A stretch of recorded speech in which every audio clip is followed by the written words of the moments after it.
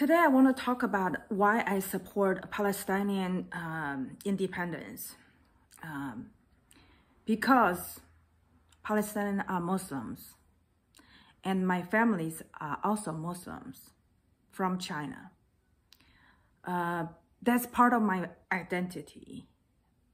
So it shapes how I see the treatment of Muslims in Palestine by the Israelis really as genocide. When America and the West talking about the genocide of Uyghurs in Xinjiang, there's absolutely no evidence of pictures or video to show the graphic pictures or videos showing how Palestinian Muslim being treated.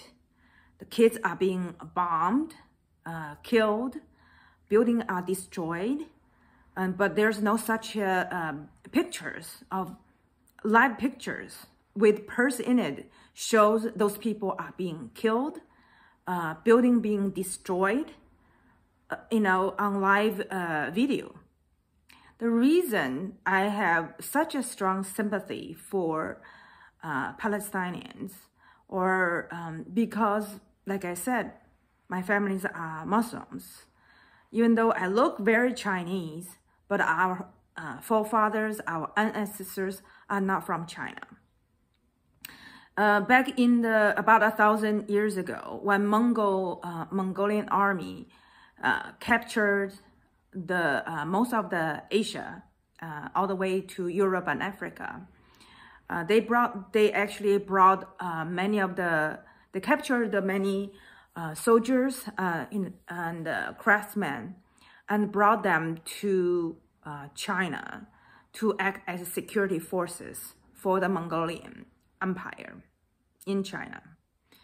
And then those soldiers and the craftsmen settled in China and married with local people. And such, during that time, our ethnic group become a distinct group from the rest of China, the Chinese. So, and in China, as a Muslim, my memory of being a Hui Muslim in China is a privilege. That a special treatment was given to Muslims in China more than any other ethnic groups. Because Chinese Muslim group are still practice Islamic religion. For example, my mom, during Ramadan last month, she was fasting for a whole month. She didn't eat during, after sunrise and only eat after sunset. And she bathed and she fasted according to the Islamic laws. Because my mom is a very devout, Muslim, and I'm actually converted to Christian. We have many debate about our belief. So I can elaborate that later when I'm going to talk about my Christian faith. But as growing up in China as a Hui Muslim, really have a lot of perks that not many people know about it. Only the Hui Muslim knows about it, or Muslims. For example, in college, because we have a dietary restriction that we stay away from eating pork or any of those products, and we have this distaste for the smell of pork, being cooked or being eaten. So the Chinese government built special cafeterias only catering to Muslims, including Hui Muslims, other Muslims like Uyghurs, Kazakhs. There's about a dozen Muslim groups in China. So the government has a various policy to respect our dietary needs.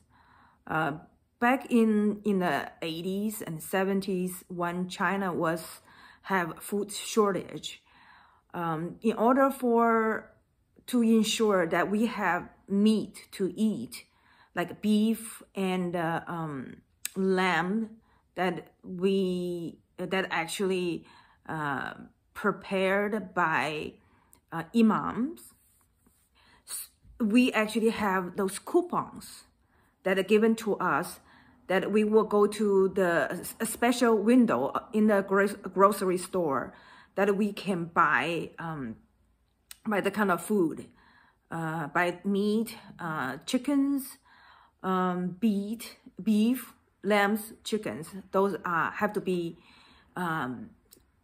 prepared by imam during,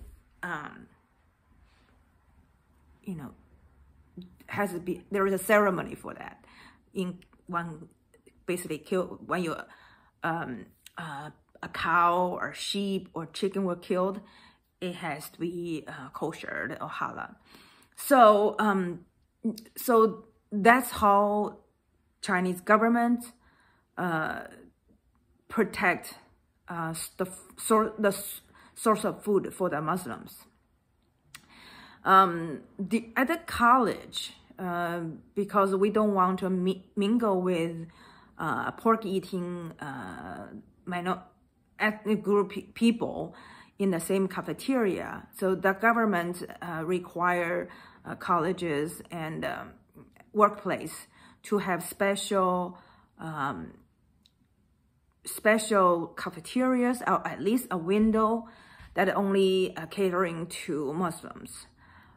They will have signs to, have the Islamic scripture put on the window or the cafeteria to indicate those are the halal cafeterias exclusively for Muslim students or employees. My other perks that very few people actually enjoy that is I got a private dorm just because I was a Muslim. See, in China, when you work for a company, if you are not from the local area, you are a transplant, the employer is required to provide a dormitory for you, the housing. So when I graduated from college, I actually got a private room, which is normally reserved for an employee with a 10-year tenure with the company and a graduate degree. But when I graduated from college, just because I'm a Muslim, they gave me the private dorm just so I don't have to mingle with other Han employees. So it makes a lot of people jealous. I was a very mysterious employee in the whole residence because I live alone, unlike other employees in the residence hall in the building that normally 3 or 4 of them sharing a bigger room. But I actually I have a small room all to myself. And then when I work, because I was a trained interpreter, so I work with the big boss in the company, and a lot of time my work require me to go out eating with at the banquet to be interpreter for the big boss. And then they always know that I'm a Muslim, so they will make sure that I have food that is not, it's not pork. So because of that, I have a special, I got a lot of special attention. So those are my very good memories of being a Muslim in China. I actually love it. I feel I was treated being a little princess. Everywhere I go, people just make sure that my needs are being met. So I got a, special attention. So those are my very good memories of being a Hui Muslim in China.